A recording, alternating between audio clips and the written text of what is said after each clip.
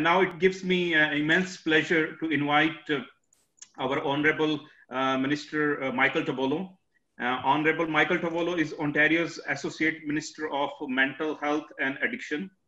He is a distinguished lawyer with over 30 years of experience.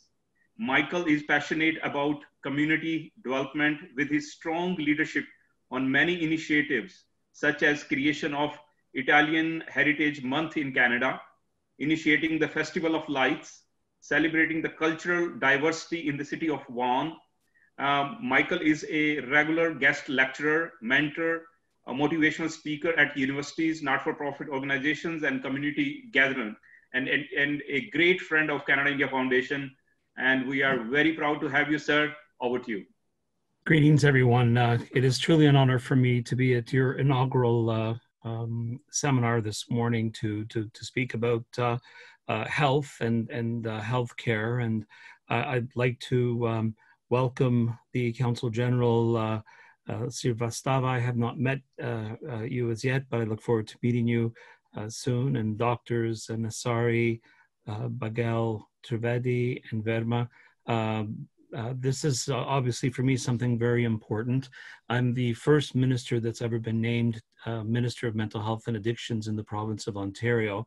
And I think that is significant because mental health really is the basis of all health. You can't be healthy unless you have mental health. And for me, one of the first things that I learned in my work and my background is that we need to do more to look at unique ways to do work in the area of mental health.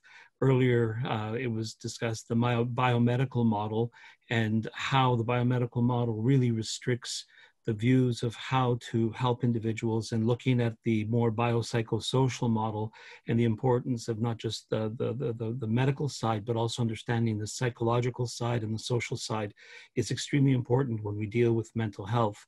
The statistics in the world, and I don't want to rhyme off a lot of statistics, but I think it's important to understand just how significant mental health is. There's someone on the planet every 40 seconds committing suicide. In Canada, we have similar statistics in terms of the number of people that are dying as a result of suicide. I believe it's 4 a day. There are a lot of issues that affect and impact on individuals. And we have developed in the West a system of helping individuals with mental health issues that's really based on an individualistic society, that an individual, and it's focused on the individual. So all the therapies are taught that way. And of course, that impacts on how we deal with people that don't come from individualistic societies. And that includes, collectivist societies such as the Italians, the South Asian, the Chinese, the Asian communities. So we need to do more to understand how to incorporate different philosophies that really truly work.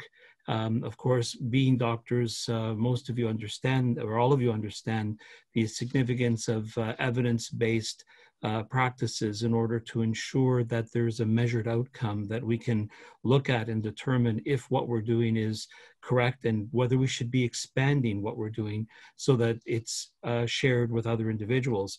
And we have experiences in Canada with our Indigenous communities because a lot of the work that they do is spiritual based.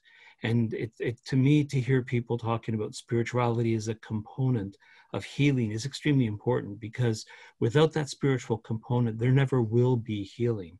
That's one of the things that I learned early on in the work that I did. In addition to being a lawyer, I'm a certified addictions counselor, and I work with individuals. I've worked previously with individuals that had addiction issues, and it's the reason I came to government. It's the recognition that we need to have a holistic, integrated approach that's client-centered.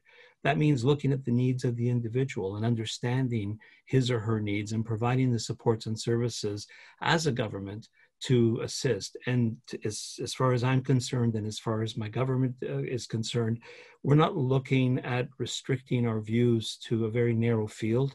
We're interested in looking at other alternatives that are being used around the world. We're looking at the teachings of and development of work that's been done in other countries to see what and how they can be incorporated into the work we're doing in the province. We just recently launched a program or a foundational document called the Roadmap to Wellness, a strategy for the mental health and addictions for individuals in the province of Ontario. The document is based on a lifespan model. It's based on understanding what the needs are for a child prenatal, the first 12 years of life, 12 to 24, and so on, all the way to senior, to becoming a senior, so from 65 until death. What needs and supports do we need to put in place? Because they change depending on where you are in your lifespan. We also wanted to make sure that we built a step care model that provided supports and services across the province of Ontario. To give you an idea, we're roughly the size of Germany and France combined, with 14.5 million people. So it's not easy to deliver services in remote areas around the province of Ontario, but still we need to find a way to build a model. And the most important part of the model for me and for how the model is being developed is to look at services that are culturally sensitive to the needs of the individuals. So listening to all of you this morning, I'm delighted to be part of this and to listen and to learn, because again, there are elements that are extremely important for us to incorporate into our system of mental health and working with individuals with addictions. And again, from my standpoint, I want to thank the Canada India Foundation. They've been doing incredible work in the province of Ontario. I'm proud to be friends with Ritesh and with everyone at the foundation. And obviously for us, it's very important that we maintain these relationships and learn from each other and build a system that's really effective and provides services that are centered on the needs of the individual. I just wanted to finish off with a quote that I've always sort of kept in my back pocket from Thomas Edison. It says that the doctor of the future will not give medicine, but will instruct his patients in the care of the human frame, in diet, and in the cause and prevention of disease. And I think that's what you're embarking on here today. And I appreciate the hard work of all of you. And hopefully it can be kept in tune so that we can collaborate further between the province of Ontario and the government of India. So I thank you for this important work and your continued efforts. Thank you so very much, Minister, for your very encouraging thoughts. And we are delighted to partner with you and engage with yourself to have this discussion going. As we all know that healthcare budgets are limited, and what yoga and Ayurveda offer is a holistic solution, more on the preventative base as well as for the disease management side.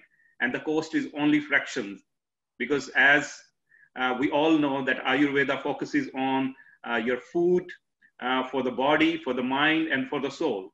So giving a whole holistic approach to your nourishment and your upliftment and energy. So we're looking forward to working very closely on this initiative. Thank you so very much for joining.